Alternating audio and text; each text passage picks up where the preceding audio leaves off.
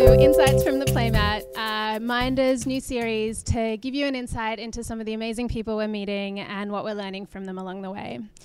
Today we're here with Mara Martin here at the United Nations, where we've just come for an amazing roundtable event to learn about how we can raise kids that care about equality. Mara, thank you so much for being here with us today. Thank you so much. So, Mara, tell us a little bit first about what brought you here to New York, what you thought about the event we just witnessed, and then we'll get into a bit more of your backstory. I actually came here because Mindr invited me, and this event it was really exciting because I haven't really started to think about how I want to raise Aria, my daughter, because she's so little, and I've been just doing this first mom and new mom thing. But going to an event like this where they talk about raising your children to learn about equality, it's something you need to start thinking about at a young age. And I'm glad I got to go and see the different ways to do it and different programs like Thomas and Trains that promote this. Absolutely, and tell us a little bit about your daughter Aria. She's awesome.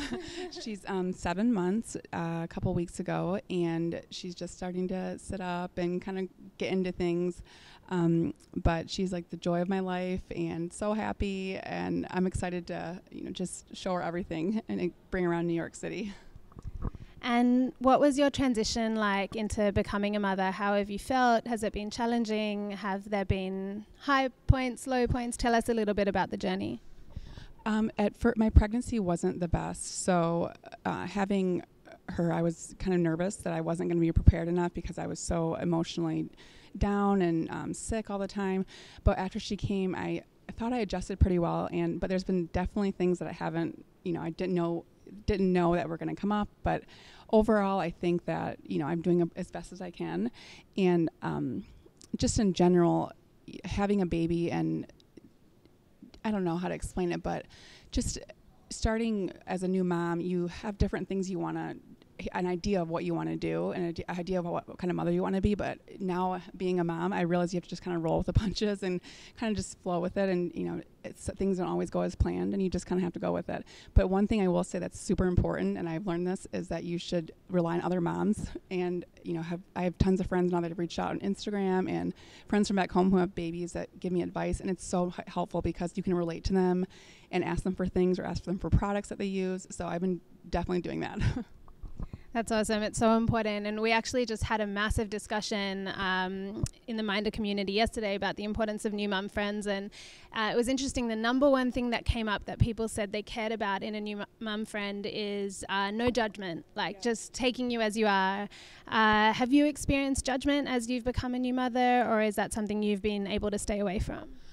It's definitely a thing. I feel like I even judge myself, to be honest. I go on social media and I see other parents and other friends that are doing it a different way than me, and I'm thinking, am I doing the right thing? Am I doing okay? And I think that the best thing I've learned is to not compare yourself, and even if someone does judge you, it's that's their own thing to worry about. But overall, that we're all just trying to do our best, and it's tough. Being a mom is really tough. So being able to lean on people that don't judge and kind of just take you for what it is, it's awesome.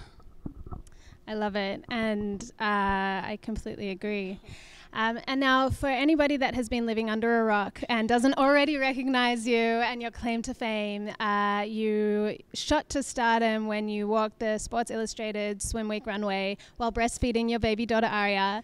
Tell us a little bit about that day, how it happened, how you felt. Just walk us through. Yes.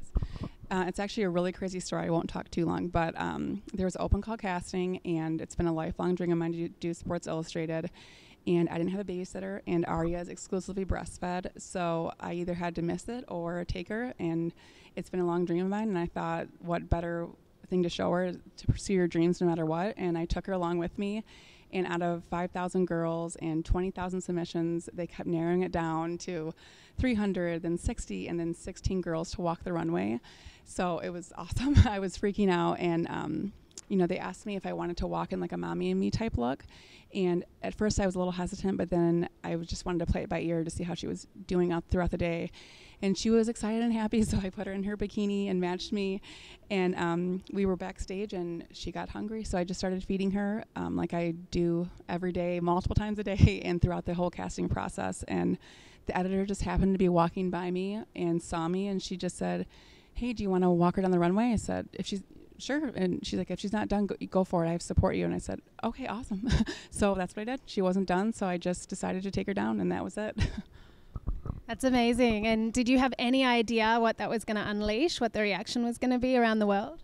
No, I mean, it's finally sunk in, because at first I was so, kind of self-absorbed, thinking it was about, the Sports Illustrated dream of mine, and, this just about breastfeeding, but really it's impacted women around the world about normalizing breastfeeding and being okay in their bodies after being a mom, like being, it's okay to not have the perfect body all the time, and the mom bod is okay, and also pursuing your dreams. So at first I had no intention of it, but I'm like so grateful that I can be the space of this conversation and around the world.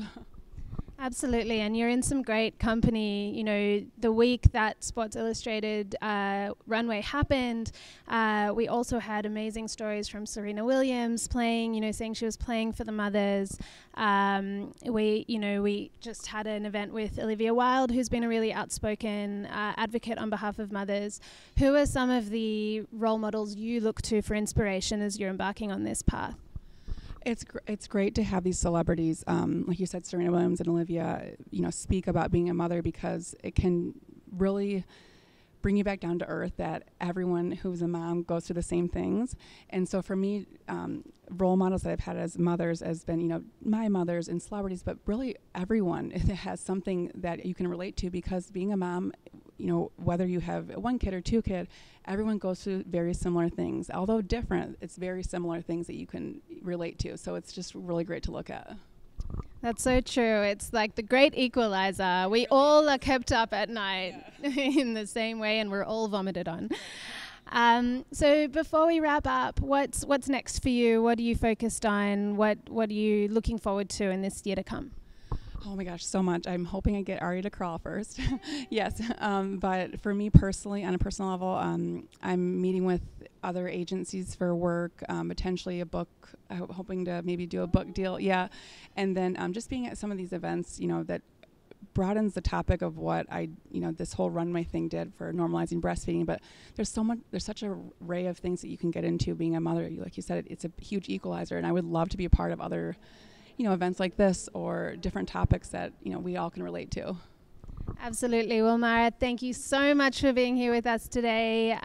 It's so exciting to be having this conversation, in the room with you about raising kids that care about equality, and out here just really teasing out how your experience fits into the broad framework of what we're all really trying to achieve, which is being the best mothers we can be, being the best humans we can be, and making that all happen at the same time. So thank you so much. Really appreciate it.